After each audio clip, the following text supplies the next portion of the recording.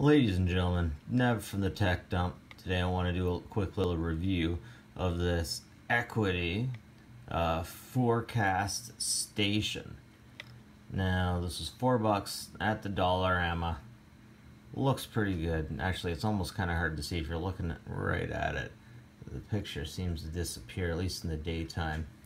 There is a light at the bottom right. You can see it disappears. It's fine that way. Well, it's fine that way. Yeah. Not exactly the easiest thing to set up. In order to set the time, you have to press and hold the mode button, and then you can set the time. And if you want to set the date, you have to tap the mode button once, press and hold, and then with that you can press the up and down here to set the date, the day, or the year, then the date. And yeah, there's even an alarm on here, so you have to swipe over until it says alarm, press and hold, and then you can change the alarm time.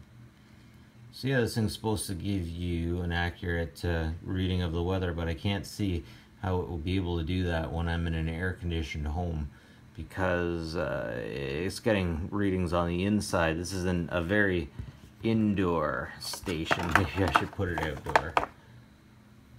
Indoor temperature, indoor humidity. Maybe I'll put it outside just so it can give me better readings.